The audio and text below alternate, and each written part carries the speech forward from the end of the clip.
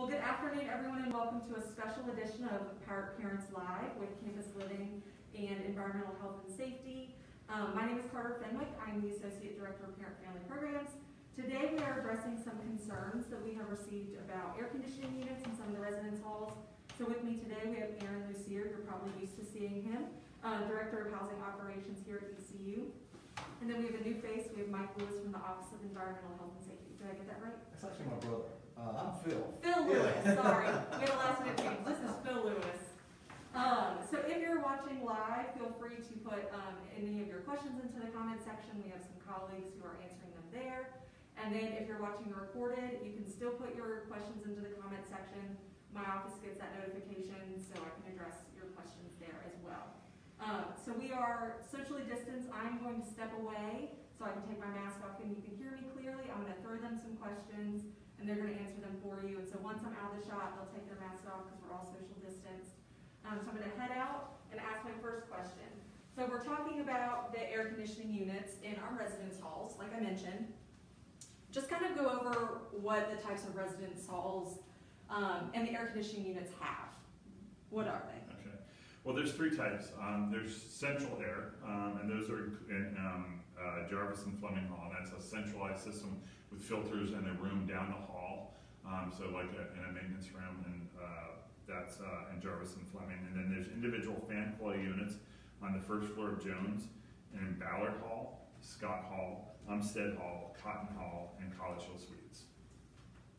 And then the last is the rest of the buildings have window units, and those window units are for air conditioning, and heat is provided in all the buildings with window units except for Green Hall, and I'll cover that in a second, but the window units provide air conditioning, and then they have steam or hot water heat units typically right below the windowsill, and that's a there's no fan in that unit. It uses convection heat to heat the room when the unit comes on. And then the last, in Green Hall, the air conditioners are also the heat units. So it's a window unit that does air conditioning and heat. That's the only difference in that building. It doesn't have that hot water heat. Gotcha. And then what else for the rest of the halls? You said that just window units in the rest of the halls? Window units in all the other buildings other than Green that I didn't mention. So that would be Cotton and Jarvis, not Cotton, Clement and Fletcher and White, Tyler, the upstairs in Jones, Legacy Hall, they all have a window unit with that radiator, that hot water or steam radiator. Lots of different AC units, lots of different ways that we keep our students cool and warm in all the residence halls. Exactly. So obviously these go through a lot of wear and tear. Multiple students use them, throughout the year. There are usually 2 students in a room, so they're messing with it. And then, they go through the whole school year. Sometimes they sit a little unused over the summer, and then a whole new crop of students come in and use them. So they go through a lot of wear and tear. So what are the preventative measures that you guys take to keeping each of the units running well throughout the year? Well, the overall is all the types of units are basically on a quarter system, that they're checked and serviced from a perspective of changing out the filters on roughly a quarterly. It doesn't work out perfectly that it's that, but it's a targeted quarterly check. And therefore, depending on use as well. So if that building or the units are down for an extended period, they might not be good visit, but the target is a quarterly visit. And that is a check of the filter, a check of the unit that it's operating, and any cleaning that would be involved in that. The central systems are definitely on that quarter system, and probably even more the Jarvis and Fleming, where those units would definitely be, the filters are being pulled into the central rooms on a regular basis. Gotcha. So if a student has a concern, they reach out to maintenance. They tell their RA, their coordinator, and say, hey, there's something weird and they want to have it fixed. Actually, we prefer the students to call that into the neighborhood service office directly. So we're losing a translator in between. Mm-hmm. So the neighborhood service offices take those requests and put them into the work order system. And so for College Hill, that would be 252-328-4044, or on Central West, that would be 252-328-4022. And those go to, that person takes that work order and puts it in. And that means they have your students' information. So we want their information so we can do any follow-ups, or we know so if we go for a concern and we do follow up, we can say, okay, is Paul in the room? All right, let's make sure we've checked with Paul and make sure we're finding out a little bit more deeper information. So that's the taking of the concern, but then if we get a concern that specifically mentions mold and mildew, we bring in environmental health and safety. And Phil could talk a little bit more about what they are partnered in doing. Yeah, absolutely. When we're called in to respond to a mold complaint, we'll typically begin by doing a visual inspection of the area, looking for obvious signs of mold growth, water intrusion, primarily focusing on water intrusion because you must have water to propagate mold growth.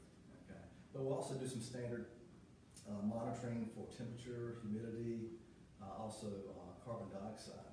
The CO2, carbon dioxide, is an indicator of what type of air exchange you have in the area. Make sure you get enough fresh air in the room. Temperature, humidity, we want it within a certain standard. So if we do identify any active mold growth, first we try to address the moisture intrusion issue, whether it's a ruptured plumbing line or roof leak or condensation or excessive humidity. We try to attack the root problem of any issues that we identify. Gotcha. So I know we mentioned in a letter, is it normal for mold to be in these units? Mold is a naturally occurring thing in the environment. So there are mold spores outside. Anything outside can get inside as well. But to propagate mold growth, you have to have moisture. So moisture control is the challenge. So it's very important that we have early detection, early notification. So if a student should have an issue in their room, like a roof leak, a window leak, if there's an issue with the AC unit, if it's not cooling properly, if it's not heating properly, we need to get that notification early before a problem is created. Mm-hmm. So you mentioned identify it early and inform early. So if there is something that seems concerning in that unit, call NSO and get maintenance over there. Absolutely. Mm-hmm. Absolutely. Is there anything else that students can do outside of that to help keep their unit running correctly? Well, certainly there's an ideal setting for the units. We don't want them to be too cold, too hot. And I'm not sure what type of control the students have over. Depends on the building, yes. But the window units are locked into a certain temperature range. They're pre-programmed to be locked into a certain temperature range, and the other buildings are locked from central system to be within the university standards. But I mean, there's other things they can do, and we've talked about this quite a bit. You know, the students not keeping your window open to maintain the temperature in the room. If your room is too cold, change the unit settings. Mm-hmm. And I've seen where students, in a few cases, have tried to manage the room temperature by using the window and the air conditioning and competing factors. That's not going to help your humidity control. The other things, the other enemies of mold and mildew growth is moisture control, as Phil mentioned, but also air circulation. So, you know, keep a fan running. That can help your room, particularly, if the room's we're a little bit moister outside, it's going to be a little moister inside. So we're having a lot of rainy days, which we have had a pretty dry fall. Yes. But if we're having a lot of wet rainy days, you know, opening up your closets a little bit, not putting away a towel into your closet wet, all those kind of things, but keeping that air circulation. The last thing that's an enemy of mold and mildew is light. So if you're going to be out of your room for a few hours or you're going away for the weekend, open up the blinds in your room and let a little light in. And those are all things that sort of helps fight that mold and mildew growth in the room. The possibility, yeah. The possibility of mold and mildew growth. Mm-hmm. And also building content. So it's very important to keep the room tidy, organized, clean. Don't leave food laying out, things along those lines. Mm-hmm. Just general cleanliness rules, which I'm sure our parents have worked hard to instill in their students. Right, yeah. But you know, that wet piece of laundry in a laundry pile can cause mold or mildew, and that's just a reality of that. Once again, that's humidity and water in a place where it may not need to be. Mm-hmm, mm-hmm. So I think we covered kind of all the questions I had. Are there any closing thoughts that you all have about, you know, the health and safety of our students in their rooms with their AC units, and like I said, any more of those tips that our parents can remind their students of as they're living in our halls? We don't, it's rare that we find mold or mildew, at least you know, when things are going well. I mean, we've had hurricanes and tropical storms, and we haven't had any of those this year. Knock on wood. You know, season's not over. But in addition to that, if we have a case of where we do find our mold and mildew, we address the immediate concern by cleaning it. Our housekeeping staff goes in and cleans that up, or if it's inside an ECU unit or related to an AC unit, we do clean that up. Our professional staff, we don't say students clean that up, we clean that up. And then we address, as Phil was saying, we address the cause of the root concern. So we look at what happened to cause that situation, because it should not normally be happening. And that would be service the AC unit or the fan coil unit, find out what's going on, see if there is an issue where the window seal is broken or the window was left open or something like that. And then if we need to get in that case of humidity control, which sometimes happens in Eastern North Carolina, we do have dehumidifiers that we can place in the room for a few days to bring that humidity level back down to a level that environmental health and safety feels comfortable with. And so some cases we will place a dehumidifier in a room for a few days and help bring that really level back down if we find a situation where the humidity level without mold or mildew or with mold or mildew, whichever, to get that humidity level at a safe level where we're not going to see growth. Yeah, and housing staff is very responsive to complaints, concerns, so it's very important to get those into them as soon as you identify an issue. Facility services does an excellent job with maintaining the systems, but occasionally we do find issues occasionally, and we respond to those to address the root problems. So, and speaking as a parent of a soon-to-be college student, he's selecting schools now.